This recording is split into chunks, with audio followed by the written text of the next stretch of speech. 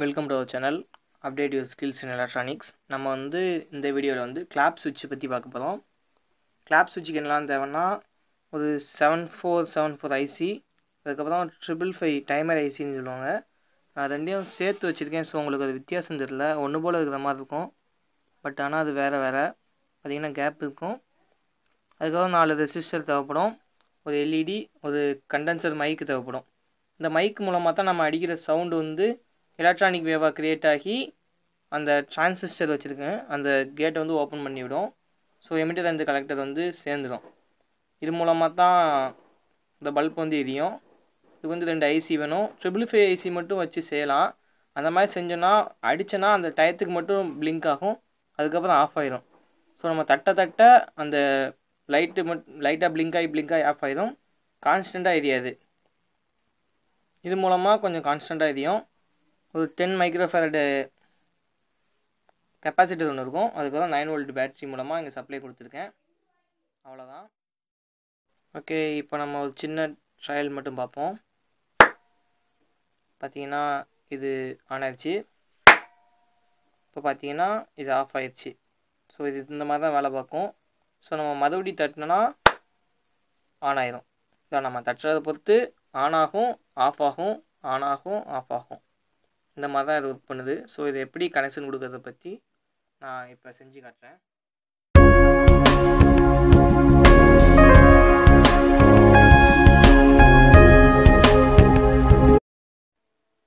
இதான் ஃப்ரெண்ட்ஸு இந்த clap சுவிட்சோட diagram.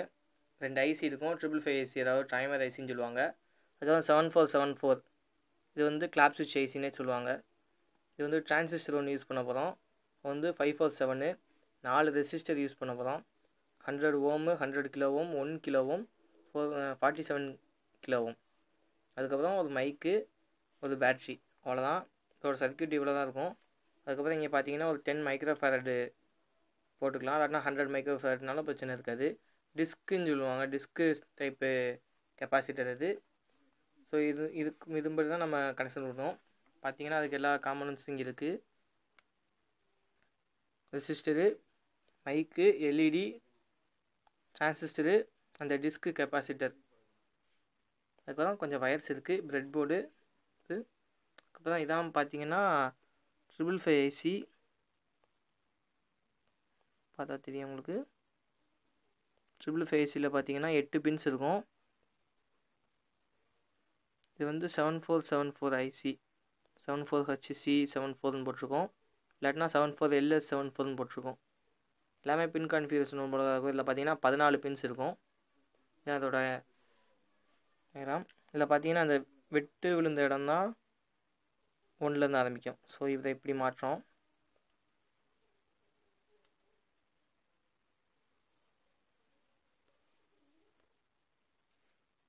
So இதை இன்சர்ட் பண்ணுறோம். இன்சர்ட் பண்ணதுக்கப்புறம் 555 ஐசியில் வந்து இங்கே ஒன்று வெட்டு கொடுத்துருப்பாங்க, அதாவது யூசேப்பில் வெட்டு இருக்கும், இல்லாட்டினா அந்த சைடு பார்த்தீங்கன்னா ஒரு டாட் இருக்குது, இந்த இங்கே இருக்கும். ஸோ இந்த சைட்லேருந்து என்ன ஆரம்பிக்கணும், இது வந்து 1 2 3 4 இந்த மாதிரி இருக்கும். ஸோ இதையும் அப்படியே செட் பண்ணிடலாம். மைக்கில் பார்த்தீங்கன்னா சில சமயம் ப்ளஸ்ஸாக மைனஸான்னு சொல்லி கன்ஃபியூஷன் வரலாம். இதில் பார்த்தீங்கன்னா 3 பின்ஸ் இருக்கும். இந்த 3 பின்ஸில் வந்து 3 பின்ஸ் ஜாயிண்டாக இருக்கா, இந்த ஜாயிண்டாக இருக்கிறது வந்து நெகட்டிவ். ஸோ இது நெகட்டிவு, இது பாசிட்டிவ். பாசிட்டிவ் வந்து எதுலேயுமே டச் ஆகிருக்காது, யூனிக்காக இருக்கும். பட் நெகட்டிவ் பார்த்தீங்கன்னா 3 பின்ஸ் வந்து அப்படி இந்த பாடியோட டச் ஆகிருக்கும், அதான் நெகட்டிவ். அப்புறம் டயக்ராமில் பார்த்தா தெரியும். இதில் ஃபஸ்ட்டு பார்த்தீங்கன்னா இந்த 2 4 74ல் கனெக்ட் பண்ணணும், 2 6. அதுக்கப்புறம் 4வது பின்னையும் 14வது பின்னையும் பிசிசியோட கனெக்ட் பண்ணணும். இதை மட்டும் நான் பண்ணி காட்டுறேன். ஸோ இப்போ பார்த்தீங்கன்னா 2 6 கனெக்ட் பண்ணிட்டேன், 4 14 விசிசி, அதாவது இந்த ரெட் கலர் கோடு தான் விசிசியில் கனெக்ட் பண்ணுவேன்.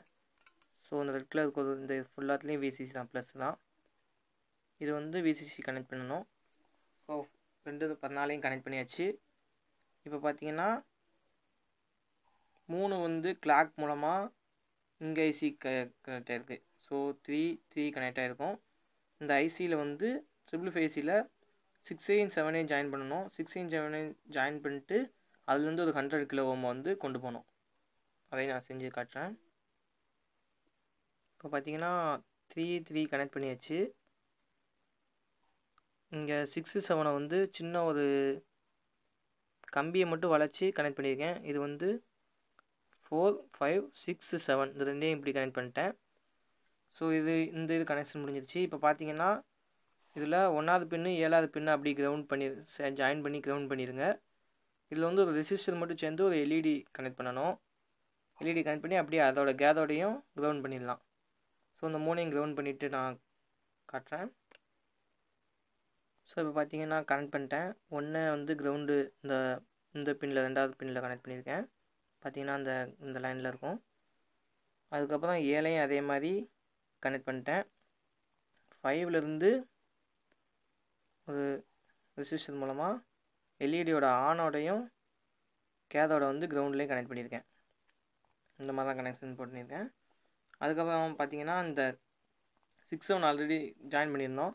அதுலேருந்து வந்து ஒரு 100 k.ohm ரெசிஸ்டர் எடுத்து பாசிட்டிவ் ப்ளஸில் கனெக்ட் பண்ணணும். அதுக்கப்புறம் அதே இதுலேருந்து ஒரு 10 மைக்ரோஃபாரட் டிஸ்க் இது கெப்பாசிட்டி எடுத்து கிரவுண்டில் கனெக்ட் பண்ணணும். ஸோ பார்த்தீங்கன்னா நம்ம இங்கேயே கிரவுண்ட் கனெக்ட் பண்ணிடலாம்.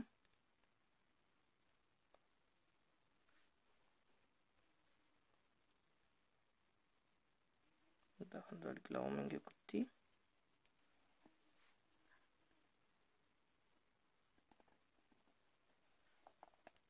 ரெண்டாவது பின்னில் குத்தணும். அதான் பிசிசி. ஸோ இது பண்ணியாச்சு.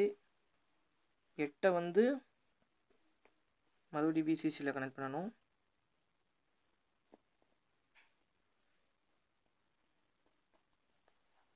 ஃபைவுக்கு வந்து எந்த கனெக்ஷனுமே இல்லை.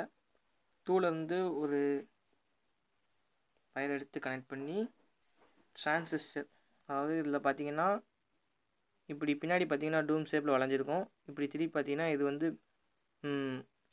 கலெக்டரு, 2வது பேஸு, 3வது எமிட்டர். ஸோ நான் இப்போ இப்படி கனெக்ட் பண்ணியிருக்கேன். ஸோ இது பேஸு, இது கலெக்டர், இது பேஸ், இது எமிட்டர். ஸோ இதை எப்படி கனெக்ட் பண்ணணும்னு பார்த்தீங்கன்னா 2லேருந்து எடுத்து கலெக்டர் கொடுக்கணும். ஸோ இதில் 2வது பின்லேருந்து எடுத்து நான் கலெக்டர் கொடுக்க போகிறேன். நெக்ஸ்ட்டு பார்த்தீங்கன்னா 1வது பின்னு கிரவுண்டோட கனெக்ட் ஆகிருக்கு. ஸோ ட்ரிபிள் ஃபேஸியோட அது பின்ன கிரவுண்டோட கனெக்ட் பண்ணணும்.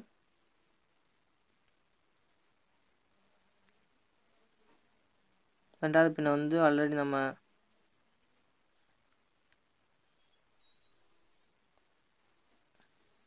ரெண்டாவது பின் வந்து இதோட கலெக்டரில் கனெக்ட் ஆகிருக்கும். இதை கனெக்ட் பண்ணியாச்சு. அப்புறம் பார்த்தீங்கன்னா 4வது பின் வந்து மேலே, அதாவது விசிசியில் கனெக்ட் ஆகிருக்கு.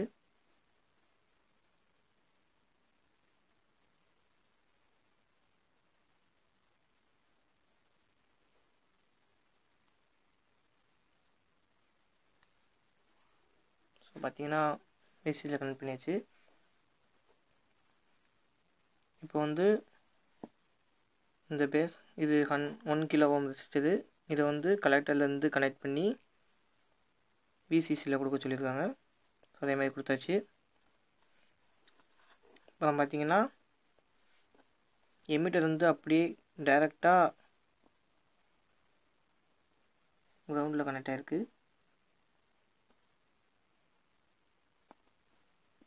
அப்புறம் பார்த்தீங்கன்னா பேஸ்லேருந்து 2 பிரான்ச் இருக்குது, 47 k.ohm.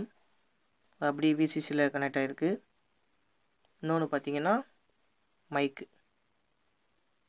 மைக்கில் வந்து ப்ளஸ்ஸு வந்து இதில் கனெக்ட் ஆகிருக்கு. ஸோ இந்த சைடு தான் ப்ளஸ்ஸு.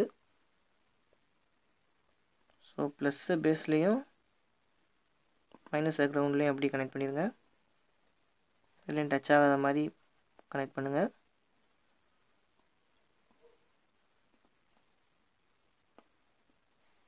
ஸோ இந்த சர்க்யூட் அவ்வளோதான்.